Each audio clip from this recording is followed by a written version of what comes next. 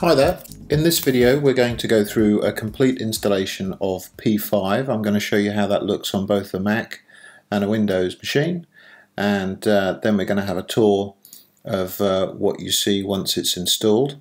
So let's kick off by going to archiware.com, and from here we're going to click on the download link, which takes us to the P5 download page. If you're after previous versions, you can click on P4 and P3 up here. So I could click on P4 if I wanted to, and this is the last 4.4 P4 version, but you can actually access older versions by going into the archive down at the bottom. Anyway, back to P5. I'm running on a Mac, so I'm going to download the Mac OS 10 installer. We support 10.5 through 10.9 on the Mac. In P5, these Windows Server 2008, 2012, Windows 7 and 8 desktop client versions, and then we support pretty much any Linux with a 2.6 kernel and Solaris. So without further ado, let's download the Mac version. I'm just going to speed this up a moment. Okay, great, so we've got a DMG file. Let me just go find that, and I'm going to put that on the desktop. And I'm going to close the browser, mount the image, and you'll see that there are different installers dependent upon which Mac OS you're running. I'm running 10.9 here, so I'm going to use this one. Within each of these folders there is the standard package installer. There's an uninstaller, which is just a small application which will remove the software from a machine for you. So the software will be uninstalled, and optionally the configuration, so that's any indexes and settings that the customer has created on their installation, will also optionally be removed. But we don't have anything installed at the moment, so I'm going to install it first. The Backup to Go Workstation folder contains another copy of the installer, which is effectively identical to the regular one, the difference being that this one is a silent installer. So if you're wanting to roll out Prestore onto Macs using remote desktop without there being any prompts and questions to answer during the installation process, then you should use this Backup to Go Workstation installer. But for general use, this is the right one to use, and it's a straightforward Mac package installer, so this will be familiar to anybody that's installed software on a Mac. The README just indicates for us the directory where the software is going to be installed, and once installed you access the software via a web browser at that URL. So this is the IP address that will work when you're running a browser on the machine where Prestore has been installed. Otherwise you'd need to replace that with the IP address or DNS name of the machine. So let's agree to what we need to agree to and authenticate as an admin user to allow the software to be installed. And the software is going to write the user local AW directory. A couple of shortcut icons will appear on the desktop, which will give us links to the web pages that we need to go to administer the software. So you see those two just popped up, and the installer back here was successful. And so we'll open the admin login page in the default web browser once the installation's finished, and you get a couple of links on the desktop here which will open either of the two web interfaces that we provide. So one is the admin server, which is the one that you're looking at, and this workstation admin is a slightly different one, and this is for when you're backing up workstations. This web interface is used by the workstation owner to manage the backup of their workstation. So thing to point out at this point is that although Prestore does a number of different things and has different modules that you can purchase, there is only one installer, and that installs the complete package of software, and what you end up doing with that software depends on whether you license the software and what the license enables. And if you want to run the software in client mode, so that's where you're backing up a machine over the network back to the server, then you simply install the software but don't do any configuration on it and leave it running in the background. So having installed, what we see here is the login page, and what we need to do here is log in as a regular operating system user. So Archiware doesn't have its own user database. We're using the users that exist on the machine or on the AD or OD directories that the machine might be connected to. And all Archiware needs is a valid user that the operating system can authenticate. If the user is an administrator on the machine, then they'll have admin rights over P5. If they're not an admin user, then they won't, but they may still be able to perform some tasks within P5, and we'll look at that in a later video. So this is actually an admin user that I'm authenticating as here, and so that gives me access to the software. What we're seeing now is the main interface through which you do all of the P5 configuration. There's a bunch of icons across the top of the screen which are currently greyed out because the product isn't currently licensed. So the very first thing that you need to do with Archiware, if you're planning on configuring this installation as opposed to just leaving it running as a client, is enter a license. So I'm going to click here, and by clicking there we actually move into the License Manager section down the left hand side. Once we've got a key in, we'll be able to access all of these greyed out icons across the top, and I'll give you a kind of general overview of how the user interface works. So the License Manager requires that we add a license, and you can see there's a couple of different ways of doing that. You can either do a manual keying in of a license, or you can import the key from a file. Now, licenses come in two forms. There are demo licenses which resellers have access to, which allow the software to be activated on a time-limited demo for the purposes of evaluating and learning the product. And then there are purchased keys which a customer would receive when purchasing the software. And the purchase keys are managed via a website called the Archiware portal. And I'm just going to jump to that now because that's relevant at this point. So if we go back to archiware.com, you'll see at the very top here there's a link to the portal website. And the portal website requires that you register. So you would have to click on New Account and provide some information about yourself and a username and a password. And once you've done that, you can log in. You can then manage customers' keys, so that may be you're a reseller and you have customers, or you are the customer. And by providing the serial number that's provided on purchase and the host ID of the machine on which the license needs to be installed, you can generate activation keys. So the way a key looks, if we click the Add Manually button, is it consists of a serial number, this is what a license looks like, and a license key, and the host ID, which is displayed here, is required to generate that license key. So it may be that you'll need to install the software on the customer's machine to find out what the host ID is before you can generate the permanent key for that host. So I am going to use a demo key to show you around the product. So this is going to be a channel evaluation license that expires on the 1st of, not May, but June. It's May at the moment, and the license key looks like that. So I will apply and close that window. The license I just entered shows up in the list, and you can see now that the icons across the top are somewhat more colourful than they were a little earlier.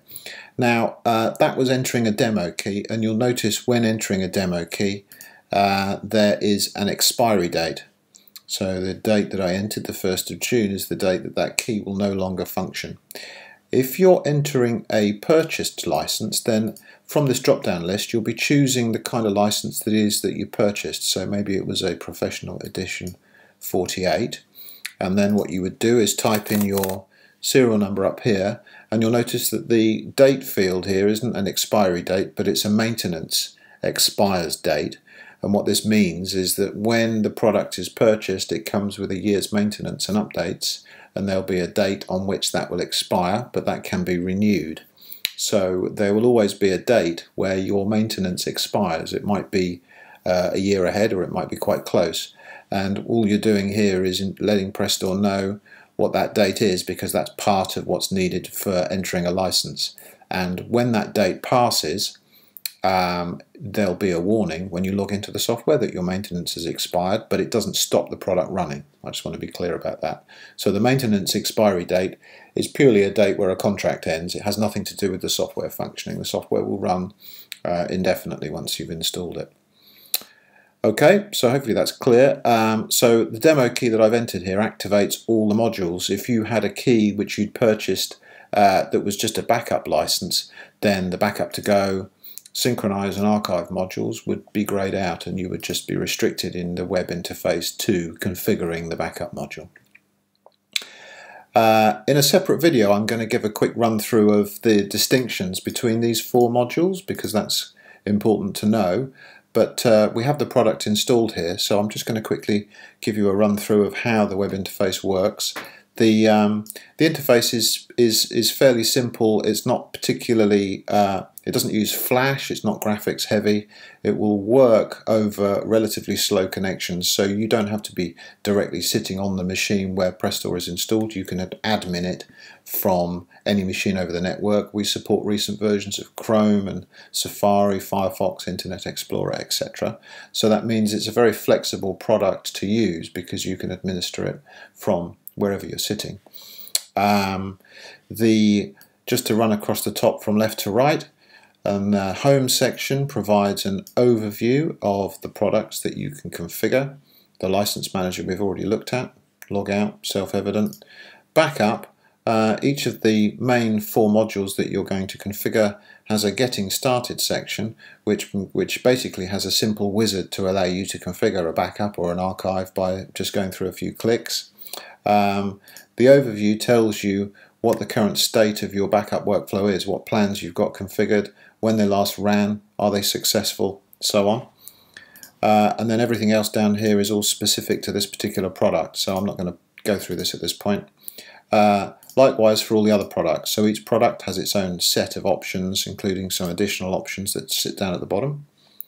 The restore area is common to all the products and allows you to basically restore files that you've backed up or archived or backed up from workstations.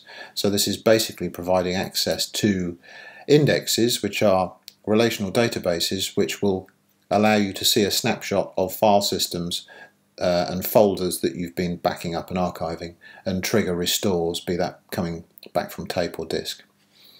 Over here, the Logs and Jobs button provides access to the Job Monitor window, which is a universal window that allows monitoring of running jobs, allows you to see if jobs which have completed were successful and see detail like how much data was backed up.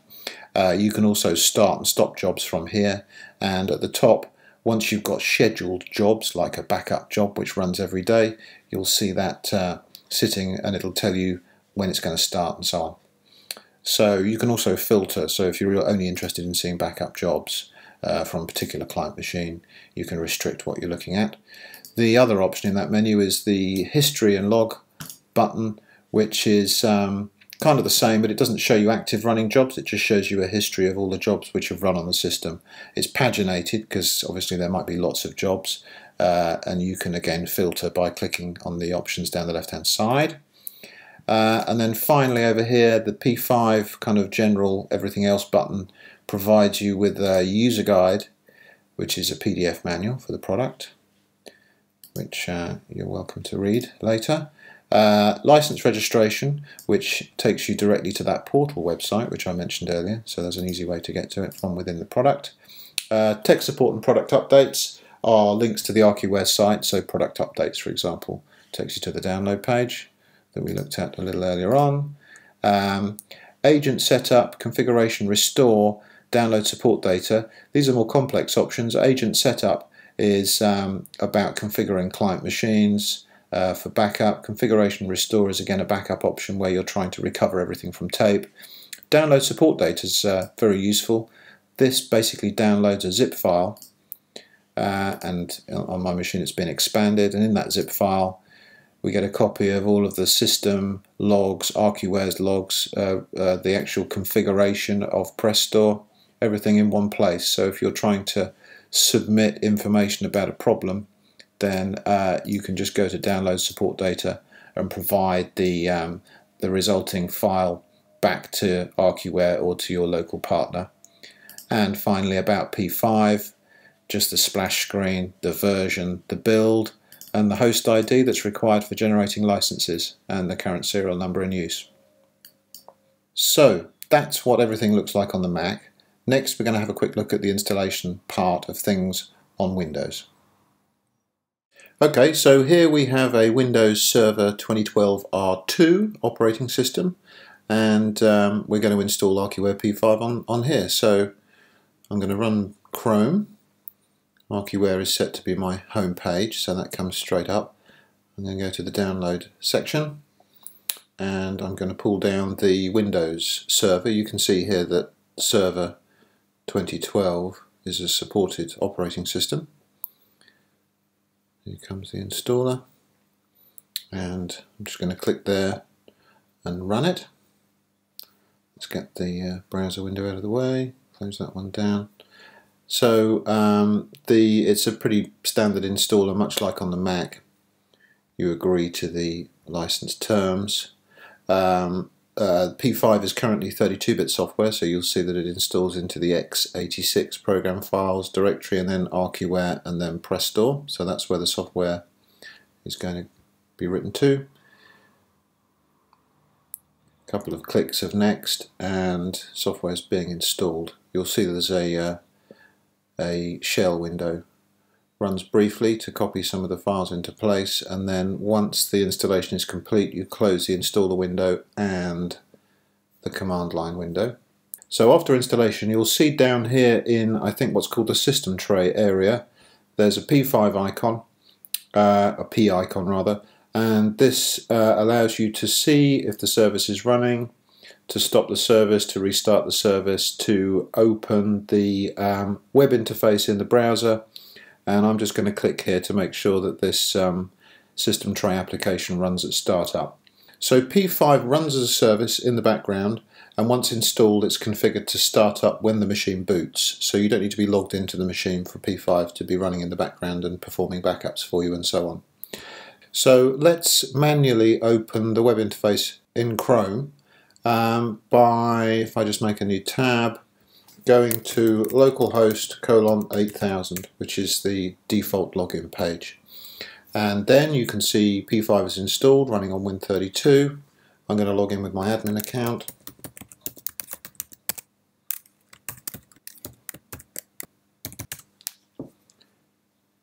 And bingo, we see the first screen that you would normally see after installation. So there ends the Windows section. Everything from this point onwards will be the same on Mac and Windows. Right, so back to the Mac. I hope that was all clear and made sense. Thanks for watching.